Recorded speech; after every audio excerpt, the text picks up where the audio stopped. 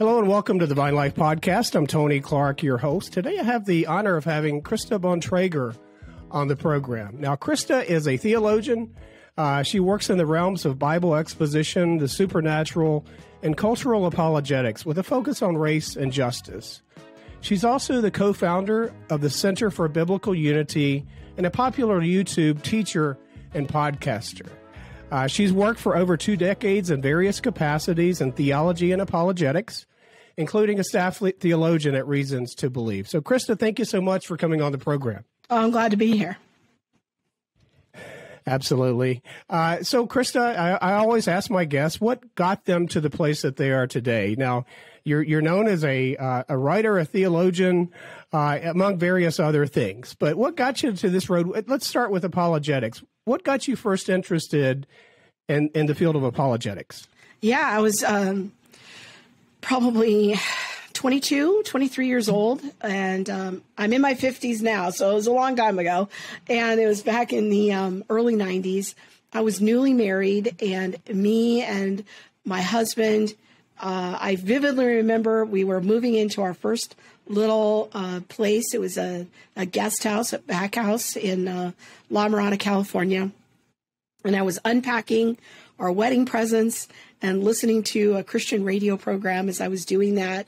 And there was an advertisement on the program to come to a class, like a Sunday school class, where you could ask questions about the faith. And I was just immediately struck to the heart of like, wow, there's a place you can go and ask a question. And I didn't even realize, I don't think until that moment, that that was a need that I had. And so talked to my husband and I said, hey, would you be open to going to visit this class? And that is where I met a man named Ken Samples, who is a staff theologian at Reasons to Believe.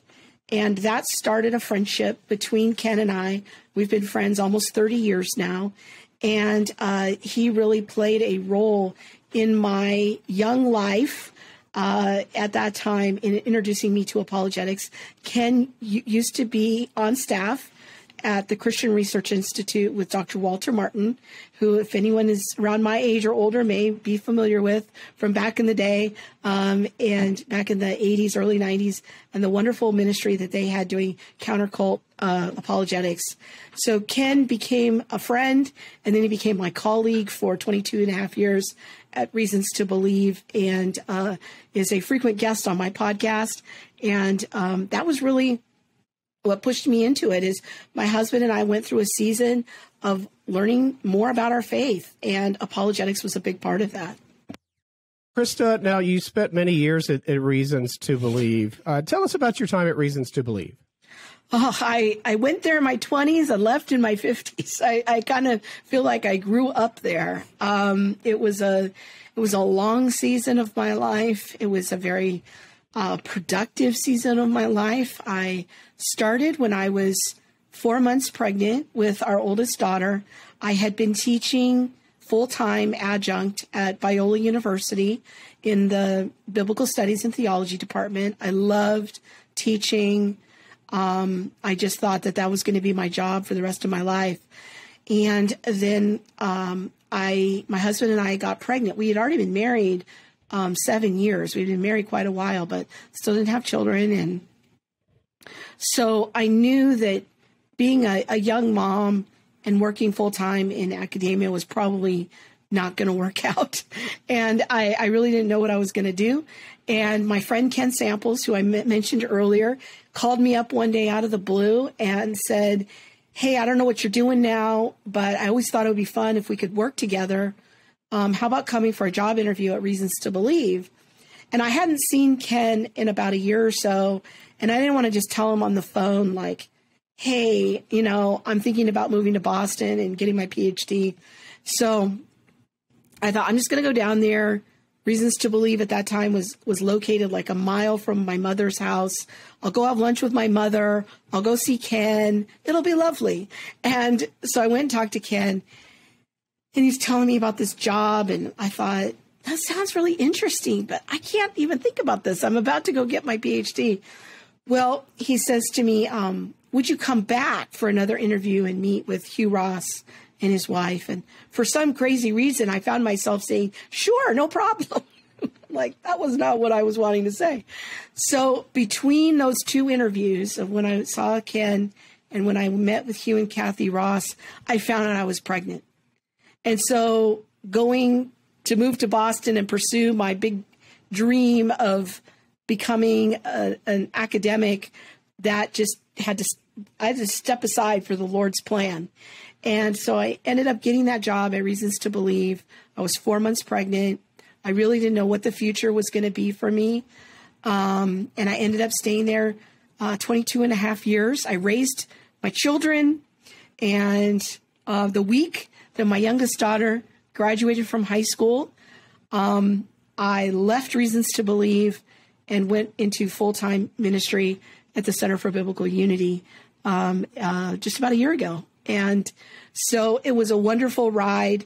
I thoroughly enjoyed working there and watching the ministry grow over the years. I really had no interest in science apologetics going into it, but I really needed a job. And I thought, well, I love Ken. I love working with Ken. This could be interesting.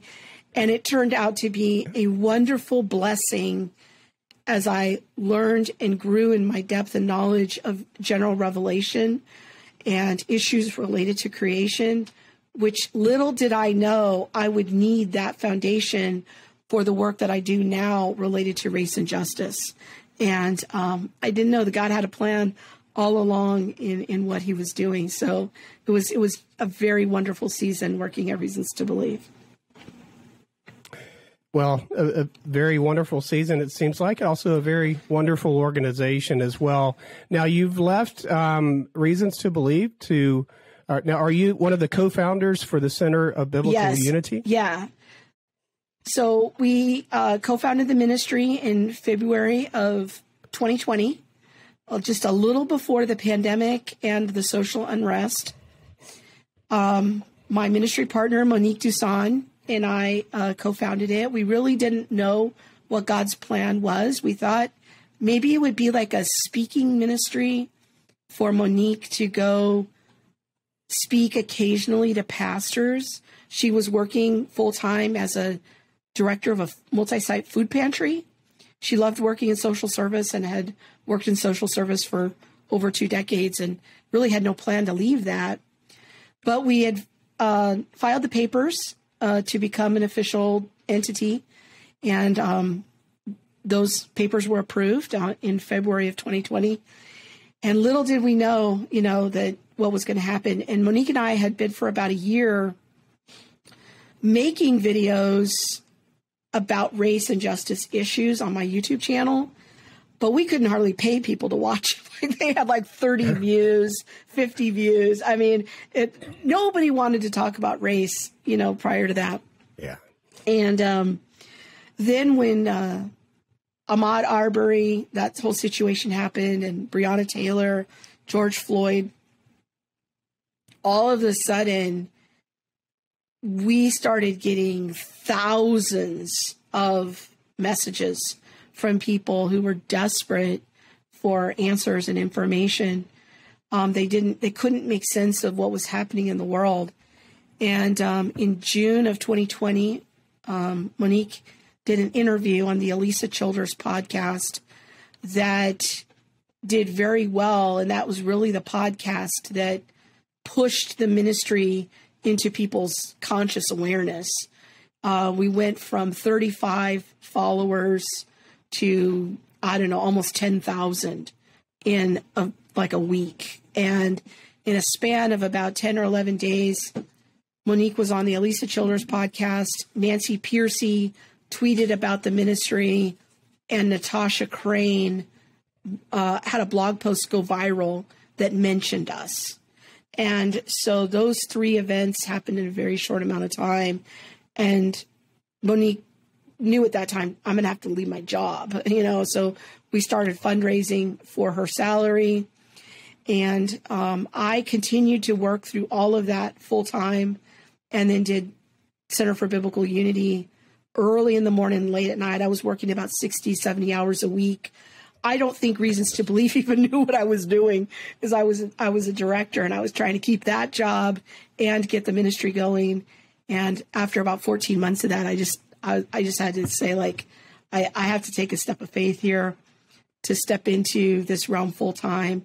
So I left my very nice paycheck that I had had for a very long time and stepped out on faith. And the Lord has really blessed that. And I'm wake up every day very humbled and grateful for what I get to do. Yeah, and it's my understanding, watching some of the podcasts and listening to some of the podcasts, that it's more about critical race theory. You deal with other things as well on the All the Things podcast. Is that correct? Yeah. We have 4 podcasts at the Center for Biblical Unity. One, our flagship podcast, it's called All the Things. And that's the one that Monique and I started in 2019. And the idea of the podcast was to use current events as a way to help instruct Christians on their worldview and theology. So I wanted to use current events and a fun conversational format to give Christians some basic instruction about the faith, and kind of backdoor the instruction by using the current events as the hook. And so we started doing that. Monique had never been on camera before. She didn't have any experience, but I felt like she was a natural. And I thought, good. Yeah, so I thought this might be something. And I had asked the Lord for about 7 years for a podcast partner that I could do that kind of show with. I had the idea in my mind of I did, and I kind of tricked Monique into it. And so we do the All the Things podcast live on Saturday evenings. I have a Theology Mom podcast that's a little bit more focused on theology for everyday people. Theology for regular people. And then Monique has a podcast focusing on needs of the Black community, needs and culture of the Black community, called Off Code. And then we have a weekly live stream that we do, a little more informal, called the Family Meeting, every week over at the Center for Biblical Unity, where we're just trying to train and equip people on current events, how to think about current events particularly related to race and justice.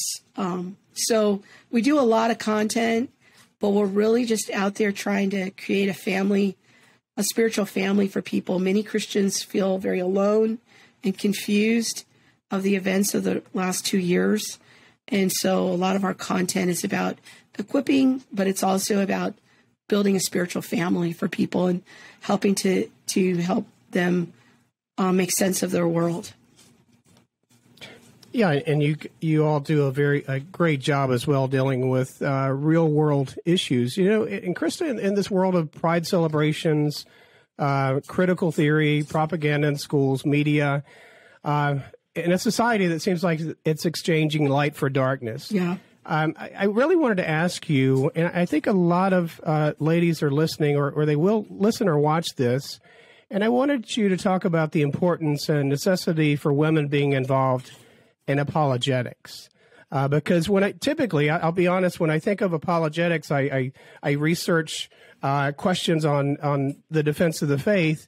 I find very few women out there, like on a podcast or out there in the media. And it seems like in the Christian faith, we're fighting with one hand tied behind our back because it's primarily a male field. Can you speak on that, or the importance of women being involved in apologetics as well?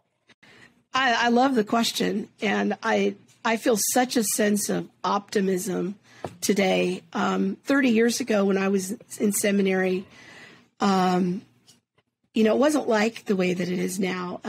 I went to Talbot School of Theology, which is the seminary connected to Biola University. That was a wonderful season in my life. I loved being in seminary in so many ways. It was a growing season. I was a young married woman. We had no kids. It was just a very fun season for my husband and I. But other women were rare. There might be a few women in the Christian Ministries program or Christian Ed. But in my program in theology, I think I was the only woman in my program. I think there were maybe one gal who was in the philosophy and religion program at Talbot at the time. There weren't a lot of us. So it was the great benefit of that was that there was never a line for the women's restroom in seminary because there weren't that many of us. It's wonderful. So, you know, I never felt like an outsider in my classes. My seminary professors were all men. They were all hugely encouraging.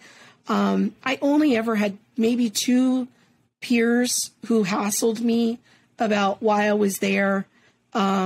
It was, you know, awkward having one of your male classmates ask you, you know, what are you doing here? That's okay. Yeah. You know, but you know, it was a lovely season in my life, and I thoroughly enjoyed it. One of the things I did at Reasons to Believe was that I built an online school.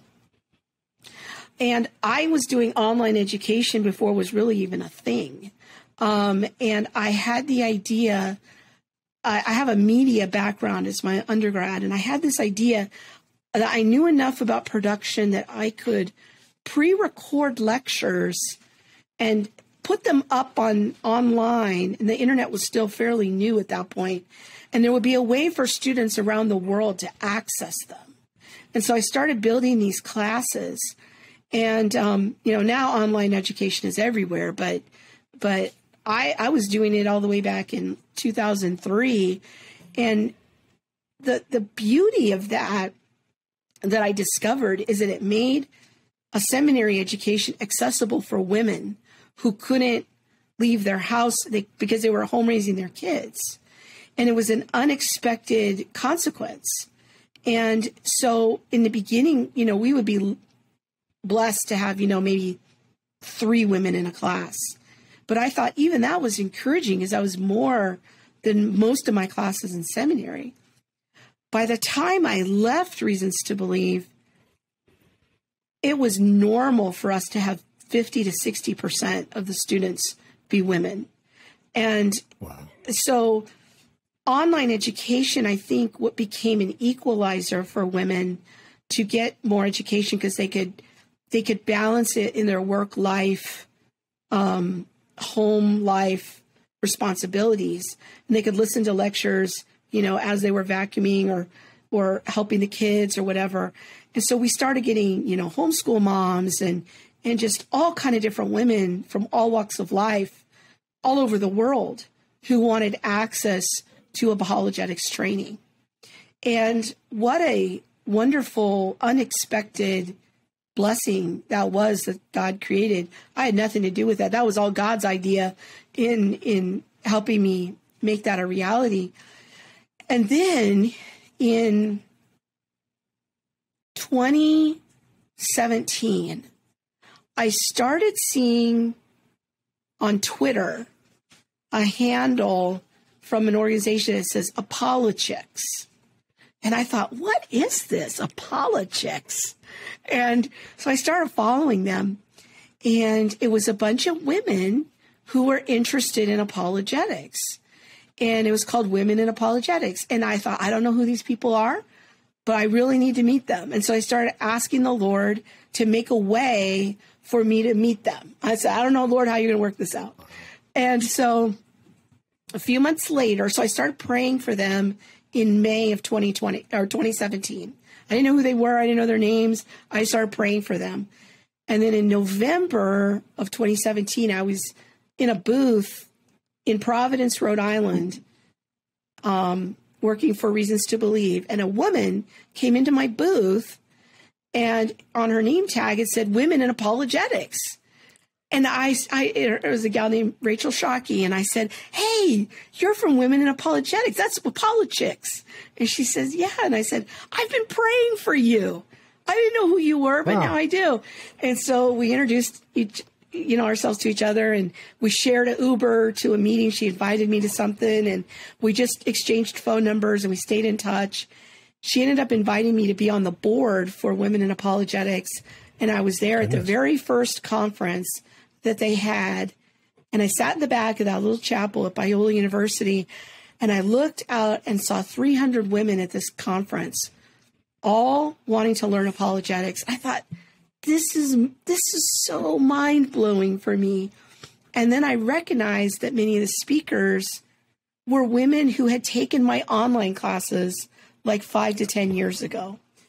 And I thought, what a beautiful thing you've done here, Lord, that I had a small hand in some of these women's journey to get educated, to go into apologetics, to become teachers. So I'm kind of the old woman in the mix with all these young gals.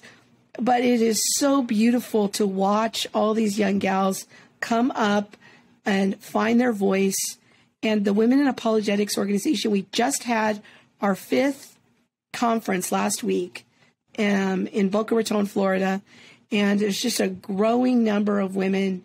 And so what a beautiful thing it is to how much growth there's been. And women are discovering apologetics because their kids are asking harder questions. They need the discipleship and training for themselves. Even though they've grown up in the church, they're recognizing they don't know enough because their kids are asking questions that they never asked. And so they're wanting the training. It's awesome. I feel like women are the rising stars right now in apologetics. Absolutely. And the more that you look for apologetics on YouTube, for example, not only you come up, but some of the other ladies that you talked about come up for apologetics and philosophy and those deep questions. And I love to see that. But Krista, do you have a vision for all that you do, all that you're involved in? Do you have a vision specifically for women? Where do you want to see your ministry go to? Or where do you want to see it? Who do you want to see it reach? Yeah. What impact do you want to see it have in the future? I really hope that my legacy will be that I was able to teach regular people how to reflect deeply about their faith, whether those are men or women, that I was able to translate things from the academic world into the language of the regular person. I remember when I was in seminary, taking a hermeneutics class and reading the book, How to Read the Bible for All It's Worth. And I remember reading that book and thinking, why did I have to wait until I was 25 years old and go to seminary before understanding how to properly interpret the Bible? Every Christian needs this information. And that's really what I have spent my entire adult life doing, whether that's through my website teaching or through Reasons to Believe, is how do I translate these very complicated ideas into a language that a regular person can understand. And that's my hope, because I want to train regular people so that they can disciple the 8 to 15 people in their life in the faith. So, whether that's their kids or their small group or their coworker, whoever it is, God has strategically and supernaturally placed people in our lives where we can have influence. My goal is to equip Christians to be able to disciple those 8 to 15 people in their lives. That's what I really hope my legacy is for the long term, as long as God grants me life here, that, as we travel and speak, how can I help people be passionate about God's word and reflect deeply on the great doctrines of our faith? Well, it looks like you're certainly having success doing that, or God's opening those doors. So it's really good to see that. Now, Krista, let's change gears a little bit. I want to talk about some popular or some topical things that we're experiencing today. And you recently had a video, and the video, I think it was on your Facebook page primarily. And the question was, is America under God's judgment? Yes. And I think that one of the verses that we all get confused on is 2 Chronicles, the Old Testament passage, chapter 7, verse 14.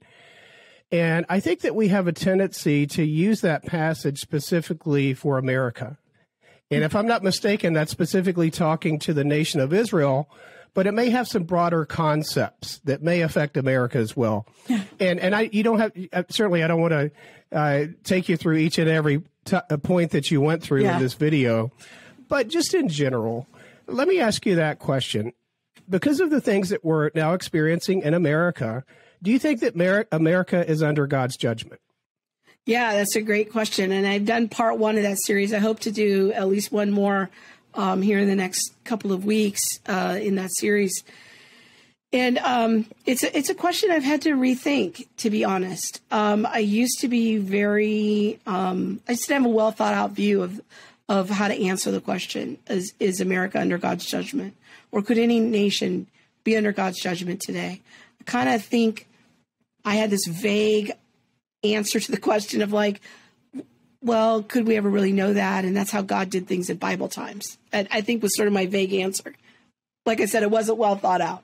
But when we started getting so many questions about God's judgment against our country, in particular, because of the issue of slavery, and getting that question a lot at the Center for Biblical Unity, I started rethinking and going back and restudying the scriptures of what does God say about this. And I think in general, when I look at the sins of the nations, and I look at the kinds of sins that the nations would participate in when God's judgment would come, it's generally things like, it usually starts with very corrupt governments and corrupt leadership. Things we were just reading in our family devotions this morning in Micah chapter 6. And that what you see there is that the kings, the government officials have become so corrupt in deceiving people fraudulently, engaging in government level fraud, using unequal weights and measures, which is basically the ancient way of saying corrupting the monetary system. Having at the government level, at the level of the highest level of leadership in the land, approval of things like witchcraft and sorcery, of deep spiritual or sexual sins. These are the kinds of things that God judges nations for. When I look at the trend lines of our leadership in our country, I have to notice that, there's some parallels here that are happening. I do think that our government is deeply corrupt. Now, I love our country, and I love the noble ideas on which our country is founded. But I think that our current leadership, and I'm not talking about a political party, I'm talking about the government as a whole. I think there's a lot of very deep corruption in our government, and a lot of it is related to bribery. And the scriptures have a lot to say about leaders and judges who take bribes. I think that our government has been engaged for a couple of decades in monetary policy that is using unequal weights and measures, and it is disrupting our monetary soundness. Again, I'm not talking about political parties.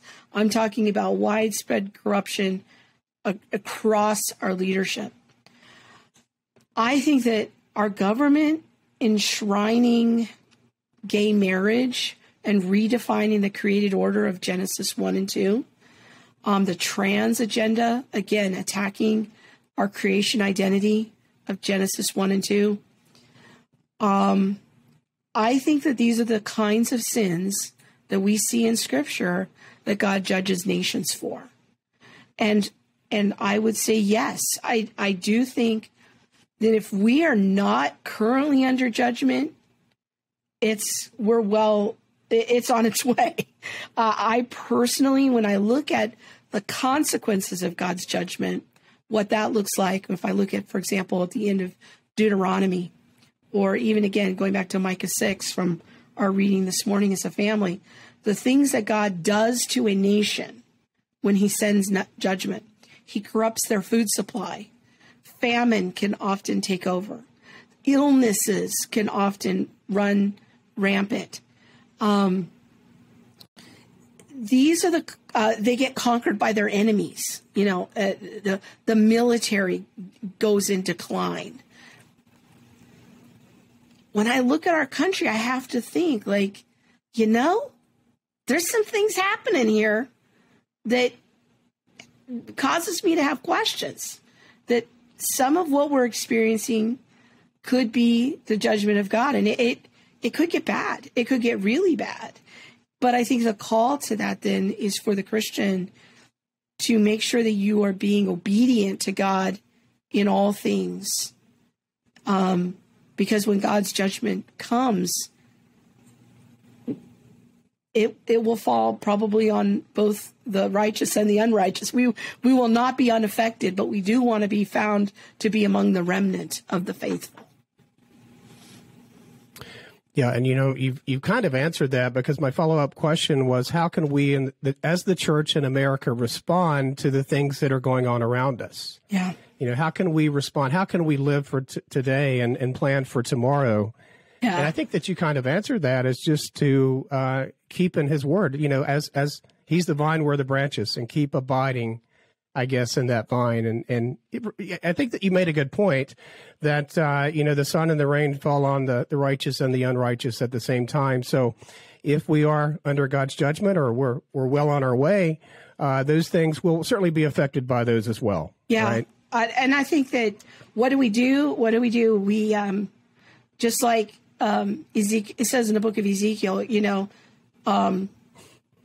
plant vineyards, we need to go about our life. We need to get married, disciple our kids, have kids. I mean, even the thought of having kids is under attack. To me, these are all part of the creation mandate. I think our culture is absolutely attacking the creation mandate. So we want to get married, have kids, disciple our kids, and kind of ignore the world. I think that one of the best things Christians could do is begin to create culture, find 2 or 3 other families that are like-minded, disciple your kids together, go on camping trips, create fun for your kids to have friends with like-minded parents, to, help each other, educate your children, read the Bible together every day, pray together as a family every day. These are the things that God's people did when they were in exile. What we don't want to do is become addicted to being liked by the world.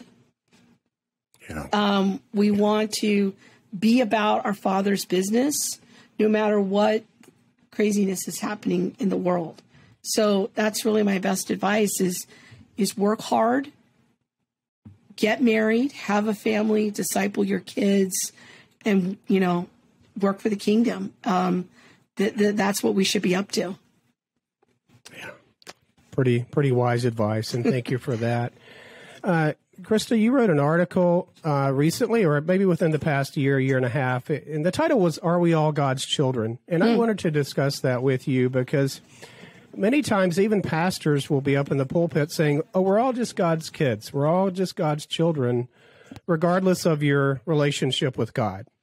And can you dig into that just a little bit? Are we all God's children?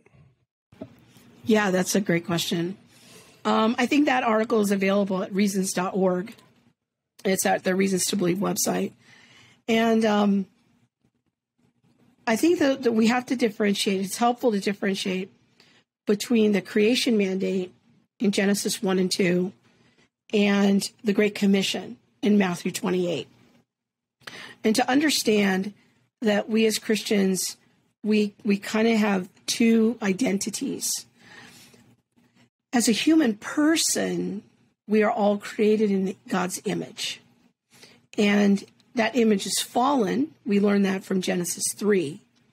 But we learn from Genesis 9 that in spite of the fall, that image is still part of us, and we still have inherent value, dignity, and worth. And so what I would say is that part of our creation identity is that is true for all humans in all times and all places. If you are a human person, you are created in his image. You, as an image bearer, have inherent value, dignity, and worth. When we get to Matthew 28:19, when we get to the new covenant, we see that Christians have this unique distinction of an additional identity, and that is as a child of God. One of the major ways that the New Testament explains our salvation is with a family motif, that the Father is our Heavenly Father, and we come into that covenant relationship with the Father through the Son, and we are co-heirs with the Son. So I like to say, he's kind of like our big brother. He's the one who goes before us, and he's the one that we are co-heirs with, and we become the Father's children, and we become spiritual brothers and sisters. This is not the only motif of how Scripture explains our salvation, but it's one of them. And I think it's powerful to reflect on the fact that we are seen uniquely as the children of God, and God is our Father. That is a unique relationship we have, and I call that our salvation identity. So we have a creation identity, that we're all created in his image, in God's image. And then our salvation identity is as his child. And that is unique to those of us who are in a covenant relationship with God. So to answer your question, are we all children of God? I would say no. We're all creations of God. We're all created in his image. But only Christians have this unique relationship with God as his child.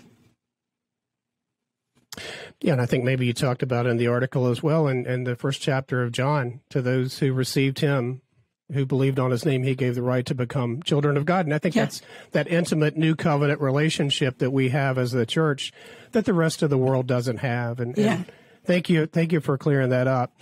Just one more thing, in dealing with some of the topical issues that you've talked about recently. I think you did an interview recently where you talked about the essentials of the Christian faith, and it would take hours and days and weeks to really dig into this. But, there's the famous saying, in essentials, unity, in non-essentials, freedom, but in all things, love. What are some of why as Christians should we focus down and drill down on the essentials of the Christian faith and have freedom in other things? And that's a convoluted question, but let me ask it another way. What are the essentials of the Christian faith, Krista? Yeah, that's a great question. And if people want to check out that interview, it's on my friend Elisa Childers' podcast. If you go to her YouTube channel, elisachilders.com, you can check out that interview. And I'll go into more detail there than I will in this venue. But I think that when people say that little saying of, in all things, or in the essentials, unity, it assumes that we have all clearly identified and agreed upon what the essentials are or what the non-essentials are. And I don't think that is discussed often enough. So what I like to look at as the foundation of the essentials is the Nicene Creed. The Nicene Creed comes in the mid to late 300s, and it's just simply putting in writing the body of beliefs that were held in common by Christians. And the Nicene Creed is particularly helpful because it's a creed that's agreed upon by all three branches of the Christian church: Protestants, Roman Catholics, and the Eastern Orthodox. And in that, we're talking about things like that God is the creator of all things, that there's Father, Son, and Holy Spirit, that Jesus was born of a virgin, and he died under Pontius Pilate, and he was crucified and buried and resurrected, and he's coming again to judge the living and the dead, and that there's one holy Catholic apostolic church. And these are sort of the core of our faith. I think the Nicene Creed is the foundational statement of faith that every Christian ought to understand. But I think it becomes truncated if that's our only statement of faith. I think that we also are looking at the modern context of issues that have come up. I would say the inerrancy of Scripture.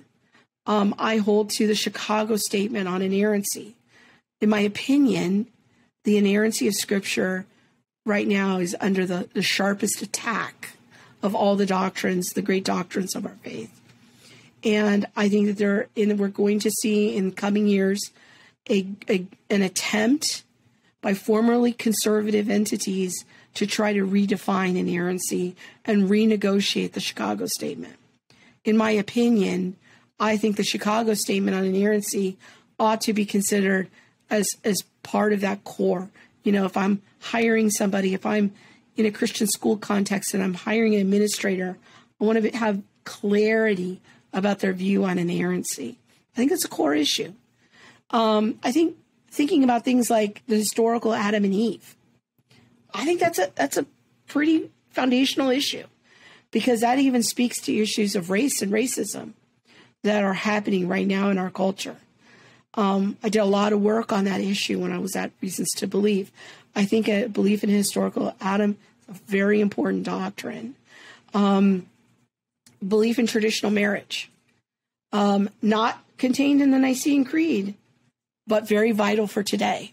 And I would say that is an essential part of our faith. So when I think about what are those essentials, those are kind of the four big ones for me that I look for is the Nicene Creed, Chicago Statement on inerrancy, historical Adam and Eve, traditional marriage. To me, what we have to understand about Christianity is that it's a worldview. It starts with the sinner's prayer, but that's not the whole thing. It is much more than that. It's a very robust framework and system of beliefs. And I've also heard you say it's important to know what we believe and why we believe it. So it seems like, just from a layman's perspective here, as a Christian, I should know what I believe, but more importantly, why I believe it. Can you break that down just a little bit for me, please? Yeah, because the why really matters in this day and age where there's such a competition of religious ideas or non-religious ideas.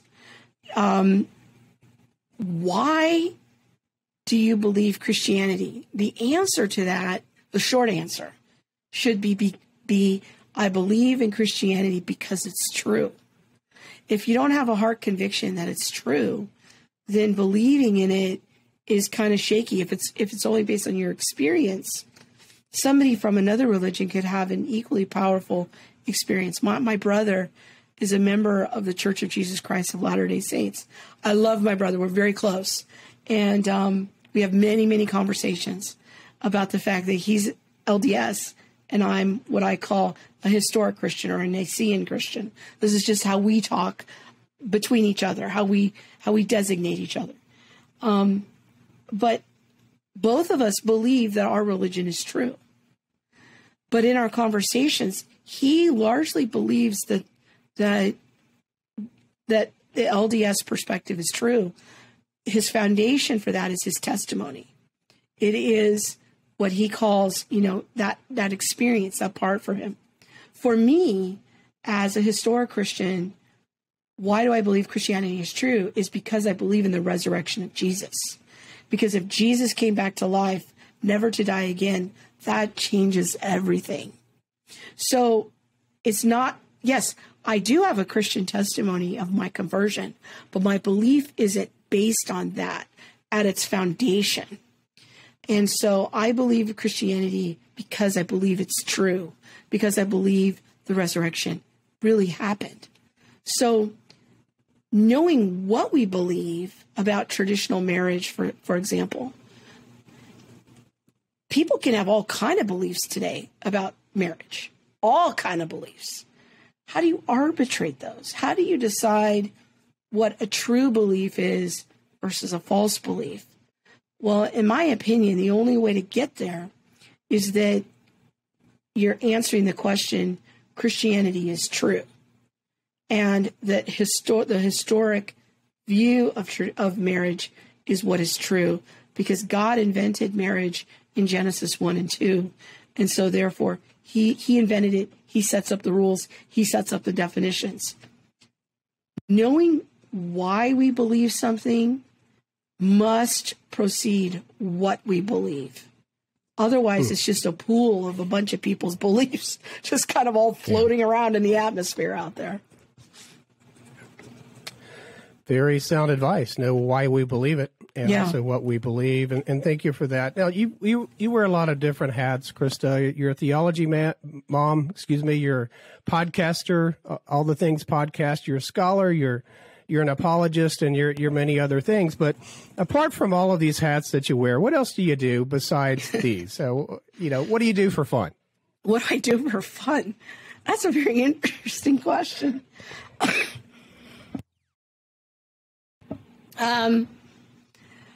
I used to have hobbies when I was a young woman.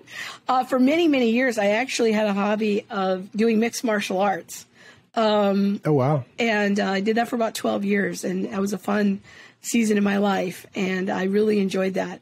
I don't do that anymore. I got a little too old, and my hands are a little too arthritic to be throwing leather all the time. But I can't say that I have a ton of hobbies anymore.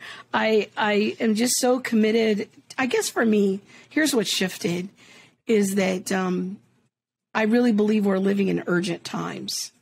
And so, to be honest, I've just I'm in a season now of being an empty nester, and I've just dedicated my life that I'm going to work as hard as I can for the kingdom. I wake up every day with a sense of urgency, and what am I going to do today? And that's probably why I'm quasi obsessed with pushing out so much content, because of the letters that we receive from people who have said, I've grown up in the church my whole life, and I've never had anybody explain it, the faith this way. And this is so helpful. And now I'm discipling my kids, and now I'm taking ownership and responsibility for my children and their education. And I just have really dedicated my life and what's left of it, as long as I can work, to doing that. And so I'm not a very interesting person, I guess. I just hang out with my family, and I'm just always researching, and I love learning. It's probably the biggest hobby I have is learning. I just love to learn new things, and just being at home with my kids or my husband, and just being with my family. I love being with my family really more than anything. And we do a lot of traveling and speaking. I love meeting new people when we're out on the road. I have a wonderful life, and I'm just going to keep pressing forward with a full court press until either the Lord comes back or the government comes knocking on my door to take me away. Which may be very soon. Yes. Unfortunately. Yeah. Well, you do an amazing job at the gifts that God has given you, and it's obvious. And, all of the things that you're involved with, I'll put links at the bottom of the video that folks investigate what she does. She's God's gifted her. She's doing amazing things for the kingdom. And the thing that really strikes me with your podcast and your videos and your articles and so forth is you really encourage those. You can bring theology down to a level that the layman can understand. And I think when you do that, you get many more people involved than you would have previously, because you don't need a PhD necessarily to be an apologist or be a defender of the Christian faith. We can all do that. We just need to have the knowledge. We need to have the understanding. And you certainly have the ability to bring it down to the layman's level. That's what I appreciate about you. Oh, it's very kind. And you're absolutely right. I think that my favorite thing to do is I teach online theology classes through my website. Man, I love doing that. I mean, it's open to anybody, but it's predominantly women who sign up, and just all different walks of life. and we get it together on Zoom once a week and talk about theology, or I did a class on how to interpret the Bible properly. And I think that's probably the thing I enjoy the most, is doing those classes, being able to watch those women grow in their faith. Some of them have taken 2, 3, 4 classes from me now. And I just see how they've come so far that now some of them are women's ministers at their church, or working with their youth group, or discipling their kids. And I had one of my theology students over the weekend send me a worship song that she wrote last Friday. Oh, wow. As a result of being in my theology class. She wrote a worship song about the atonement, because that was something we had studied in the class.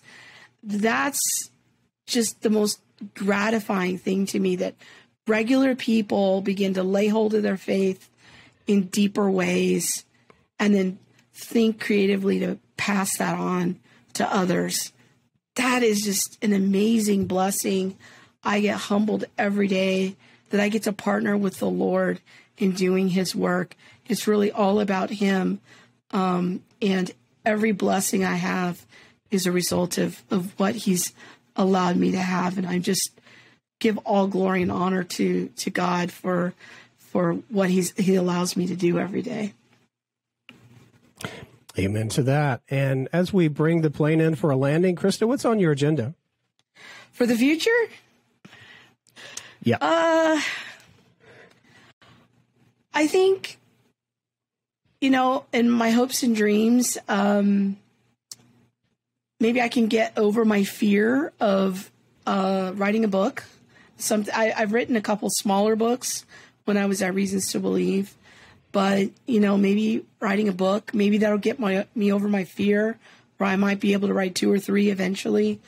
I hope that the thing that I'm really enjoying right now is working with Christian schools to do trainings as alternative trainings to the diversity, equity, and inclusion trainings that so many businesses and schools are putting their employees through.